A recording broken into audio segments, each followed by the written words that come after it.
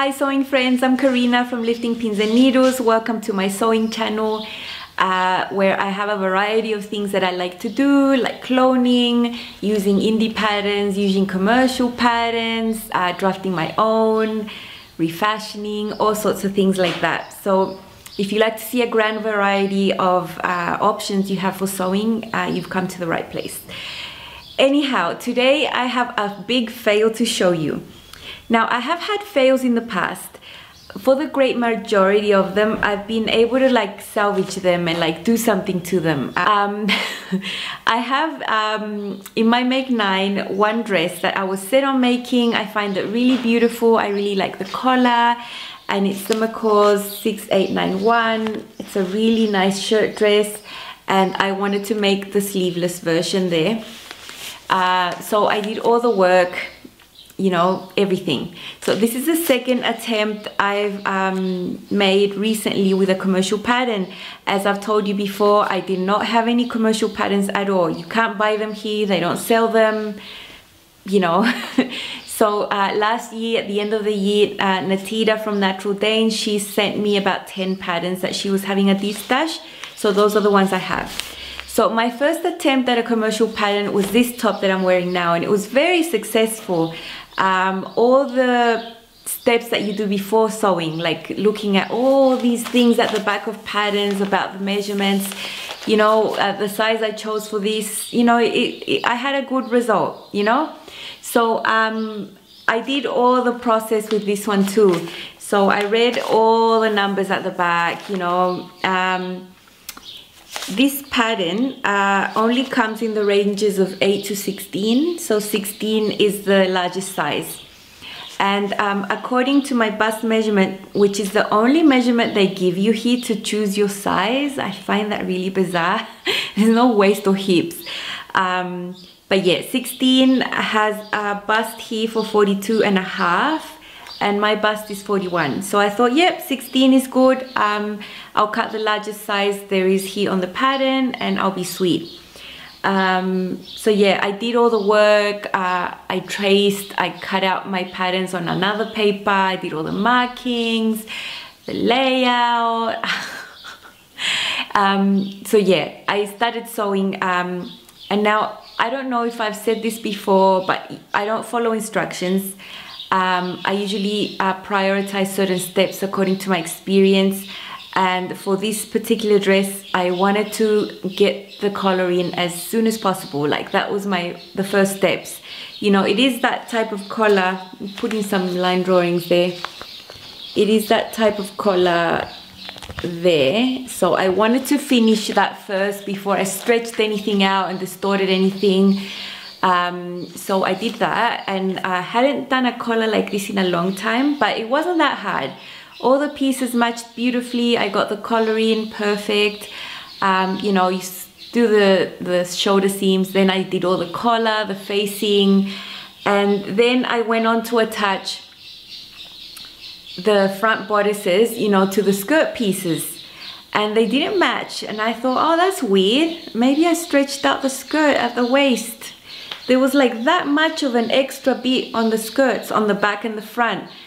Then I grew slightly suspicious. I'm like, what did I do? Like, it can't not match. So I quickly just pinned the sides, you know, of the dress. I had the collar perfectly sewn in, everything.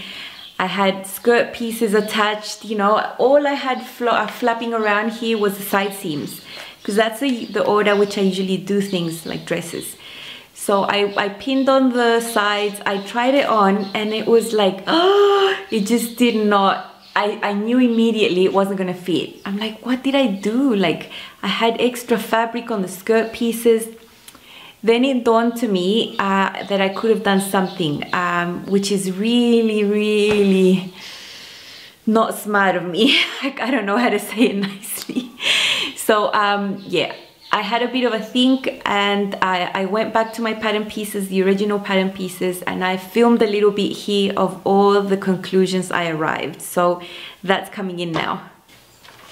I reopened all the pattern pieces, and I was suspecting I had cut the wrong sized bodice. And this is my traced one. You can see it's already been pretty used. I made all the markings on it, and I labeled it as size 16 front bodice, McCall's 6918. So I came to the size 14 piece that's right there. I don't know if you're gonna see it. And I placed this on top, and it was the exact match. So yeah, I had a bit of a brain freeze, and I traced out the bodice of the size 14, thinking it was 16 in my head. Now, that tiny thing, I'll do a close-up. It's so small where it says size 14. Yeah, I don't know what, but I guess I thought that was 16 in my head. Yeah, so I cut a size too small. Now, for the sake of science, I have trimmed around the pattern piece of the 16 because it was in another page to compare. So if I place this on top there, yeah, it's a considerable difference here between the side seams, between the 14 and the 16. I'm gonna do a close-up. If you see here, there's at least 5/8 of an inch different, or 1.5 centimeters there in the circumference. Yeah. So I did the same thing with the back pattern piece. I have it here, back pattern piece. So I've also labeled it as size 16, but I traced out the size 14 just to keep it consistent. And I know I don't do size 14. That was just a huge error on my part. So if you consider 5/8 of an inch, that's 3 centimeters, that's 6 centimeters smaller than my measurements. And that is considerable. It does not let me do the overlap here. It just lets me meet in the middle. Yeah, so stupid mistake, rookie error really, because I'm not used to tracing this. So in the future, and what I'm gonna do now, actually, I'm gonna cut out my original pattern piece in the size 16, because this pattern, I have it here. I have the pattern piece that's from size 8 to 16. So 16 is the biggest size available. So I'm just gonna go ahead and cut it out. I'm gonna cut out the skirt, everything. And the next time I do it, I'll get a better fit. But for this time, I just can't invent seam allowances on my sides where I don't have fabric and the dress just does not fit.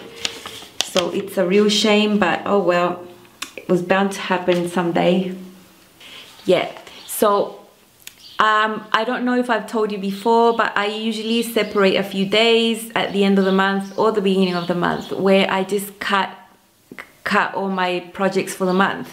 So basically I cut this top and I cut that dress, you know, within a couple of hours of each other. For this blouse, I cut a size 14. Anyhow, I had chosen a size 16 for this dress. So yeah, I thought I cut the bodice pieces on the 16, but I really cut out a 14. Those are the ones that I traced.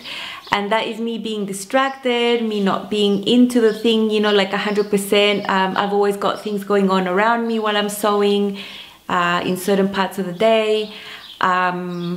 If I recall, I was cutting out these projects in the afternoon, and that's usually when my family's here in the house and I'm with them and stuff. So yeah, I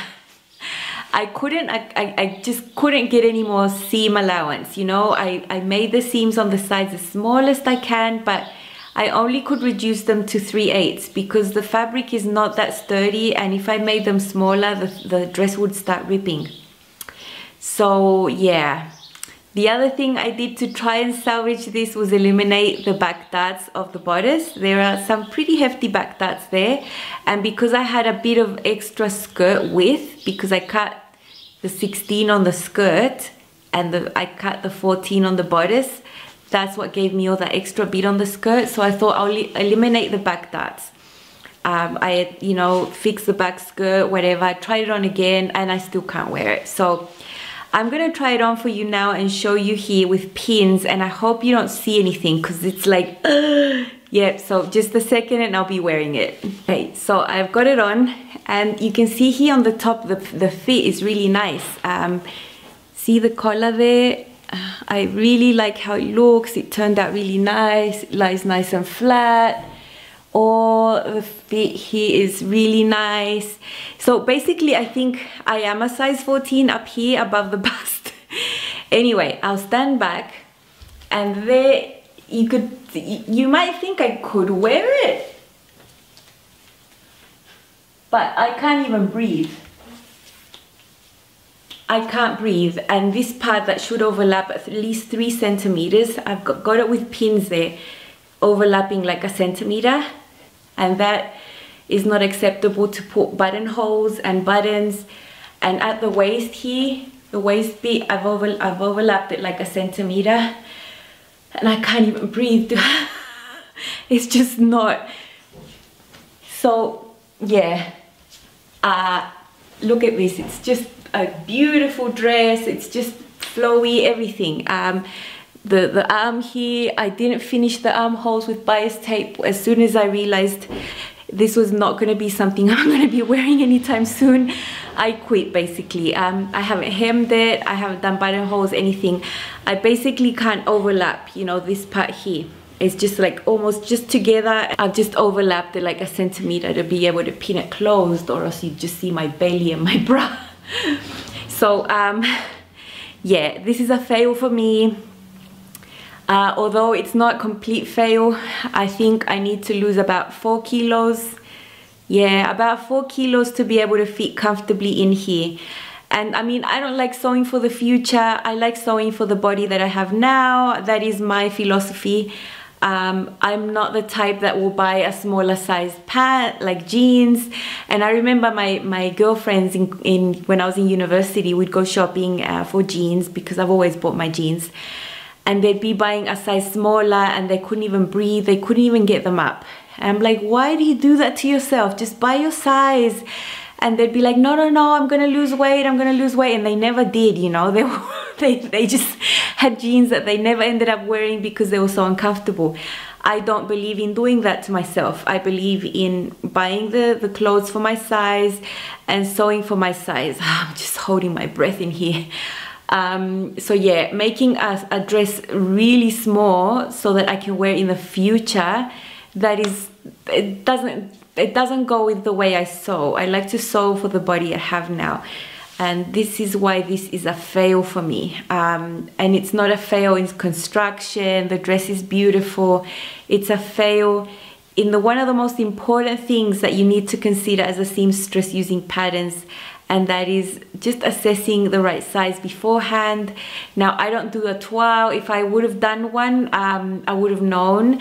So let's consider this my toile, which is really sad because the fabric is so nice for a toile, you know. It's not a fabric that I would be happy to like just, you know. So yeah, I really like the fabric, so it's a real shame, but I can see a slight possibility of me wearing this at the end of the year, maybe November, December, when I've lost 4 kilos. It's very hard for me to lose weight. I do all the right things. It's just, yeah, my body doesn't like to do that.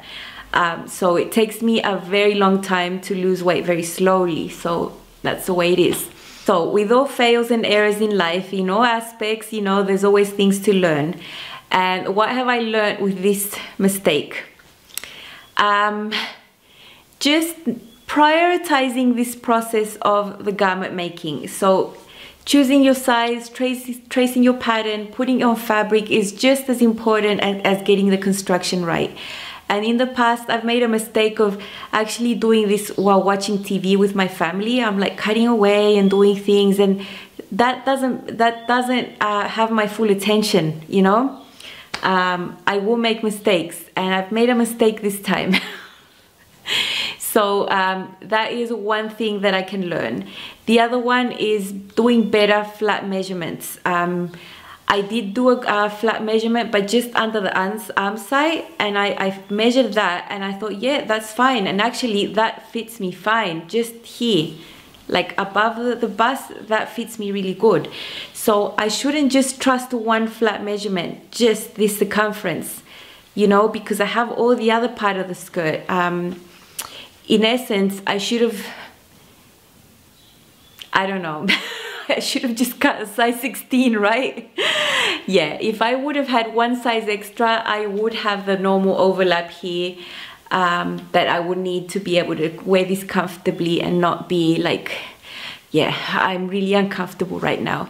And I've seen women wear dresses that are like exploding off them, like the buttons are bulging, and they seem quite happy to dress like that. I don't feel happy like that. I don't feel happy and comfortable wearing a garment that has me constricted and I can't move and I can't breathe. So yeah, I like this dress. You might see me wear it in a couple more months, and when I do, I will show you if it fits me. And yeah, but this is not the last time I want to make this dress, because I really do want to film the collar process for you.